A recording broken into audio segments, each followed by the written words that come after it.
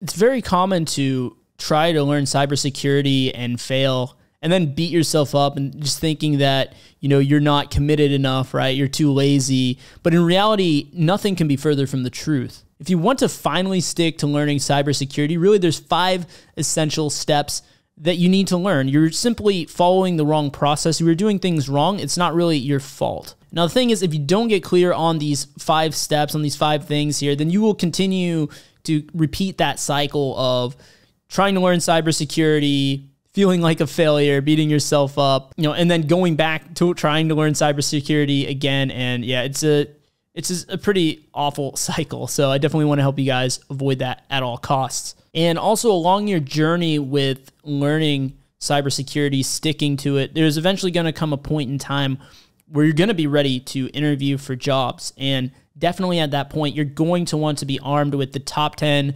questions that you need to know to ace a cybersecurity pen testing interview. So check out the description below and you'll find very detailed answers to all these top 10 interview questions and some additional resources to take it one step further. Now, the first thing that you really want to get clear on is you want to start with your why up front, absolutely before you do anything else, before you move on. And really the reason for that is I could tell you, from personal experience that I wasted so much time in the beginning when I was learning this. Like I said, it took me multiple years to get into this field because I wasted so much time, right? Because I wasn't clear on my why. So some of you guys may know the story, but if you don't, I started out in IT. That's where I first landed a job. And it wasn't until I was able to realize, why do I want to learn cybersecurity? Why do I want to get into the cybersecurity field? And I really had to think back to those early days in college when I was playing around with this stuff completely outside of the classroom, with Metasploit, and, I was just reading articles on cybersecurity, and I was absolutely loving everything that I was learning. And I compared that to my college courses where I was bored half the time, right? I was learning stuff and it wasn't holding my attention, but this learning that I was doing outside of class, it was just so engaging to me and just playing around with this stuff. And I knew like this was definitely the field specifically that I wanted to get into, not even just cybersecurity, but I wanted to be a pen tester, right? I remember seeing the commercials on TV back then where they're talking about all these cyber threats that were emerging. And I wanted to do that important work of securing being at the forefront of cybersecurity and all these things that are happening, to be able to act as an adversary, to do like red teaming and pen testing and all this stuff, right? And when I was working in the field, in IT, and the stuff that I was doing was like I was still interested in it, the technology aspect of it, but I wasn't doing what I ultimately wanted to do, and it was a huge motivator to me to know, like, to really bring back those experiences of this is exactly what I want to do, and this is why I want to do it. And that really helped me come up with my goals, like what specifically am I looking to do and how am I going to come up with my own game plan. But the first thing that you need to start with is your why, and that's going to help you figure out how to come up with a plan for everything, right? So that leads me perfectly into the second point, which is come up with a plan. Now that you have that stuff established, and remember, this is very important to note. I think too many people get caught up in perfection. Do not be a perfectionist. If you are, then just realize that tendency in yourself, because your plan does not have to be perfect. The better thing is that you actually have a plan to begin with than to have the perfect plan. Because here's the thing, if you're coming up with this on your own, you don't even know what the perfect plan would be anyways. I mean, how could you, right? You don't have all the data, all the information, but you don't necessarily need that perfect plan either. So just to give you guys some insight into what my plan was at the time, is I simply started off with OWASP WebGoat. If some of you OGs might know that one, it was a really old web app that you could spin up in a virtual machine, and you could download like a VM that had it, or you could set it up yourself, and you it was a training platform to practice exploiting web vulnerabilities. Actually, you didn't truly exploit them. It was kind of more like if you entered the perfect payload correct answer in, it would say you got it right. And if you didn't, it would say that, whatever it would say, like an error message or something. So basically I wasn't actually exploiting that app, but you was still teaching me hands-on, and it was definitely better than not doing anything at all, for sure.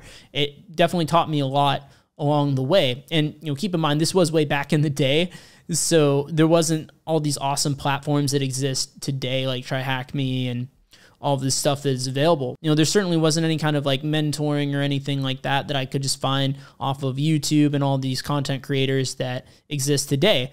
And the other thing that I did was hack the box. I did that a lot. So my game plan, basically to break it down for you, was OWASP WebGoat, Hack the Box, and IPSEC videos. So on Hack the Box, I would try to figure out some of those boxes. Usually, to be honest with you, I would just default to giving up after like 30 minutes and then watching the IPSEC walkthrough on how to do it. I did learn a lot of tools and techniques along the way, and that was the next best thing I could do, probably watching IPSEC content.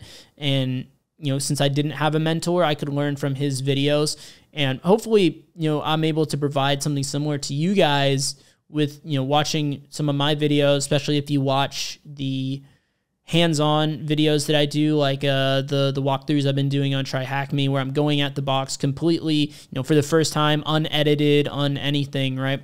Just to show you what some of that process looks like. I've done numerous walkthrough and guide videos on this channel as well, so hopefully that can really help you guys along the journey as well, just as IPSEC videos has helped me a lot when I was first learning. And I was getting hands-on, I was getting practice in, and I did do some of the boxes on my own, obviously, as well.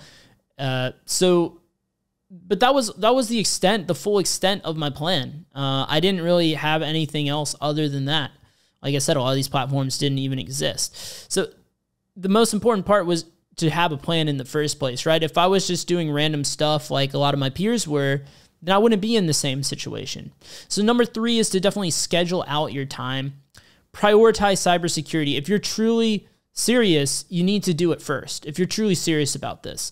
This is stuff that I've been telling my coaching clients a lot lately, because a lot of them have expressed that they really want to learn this stuff, but they can never find the time in the day to actually put in the time they need for this stuff. And what I suggest to them, and what I suggest to you guys as well, is that figure out what is the most serious thing in your life. Like, what are you prioritizing the most? What's most important to you right now? And if you're not sure, what do you feel the most pain towards? What is the thing that you dread doing the most every day, right? That's probably a good indication that it's important to you. So whatever that is, maybe it's not cybersecurity, but if it is changing your career maybe, or if it is getting that higher paying job within this field, then that's absolutely what you need to make a priority. And you need to do that as the first thing that you do every single day, so you can make sure that no matter what, there is no excuse, there is nothing that prevents you from doing the daily work that you need to do to get to where you need to be. So number 4 would be to trust the process. Now that you've established when you're going to work on this stuff, you know why you're working on it, you have a plan, you have a roadmap that you created. Now the next thing you need to do is just trust that process and follow through with it no matter what. It won't happen overnight is something that you need to understand as well. It took me years since I came up with the plan, it took me years of executing in order to get the job, right? To land in as a junior pen tester. Now, the thing is, obviously I say this all the time, I was very inefficient on how I was doing everything. There was so much room for improvement with all of that, which is why I would say number 5 is definitely the people that will succeed faster are always the ones that have a mentor. This is why, honestly, I'm practicing what I'm preaching. There's things that I'm trying to learn right now. And just so you guys know, I personally have a coach that I pay $1,500 every single month for his expertise, for his guidance, for his coaching, because I know that it's the value that he brings me is worth so much more than that. And the amount of time I can save, how quickly I can progress in what I'm trying to learn is going to be so much faster to the point that $1,500 a month is a very small price to pay. That's where I'm at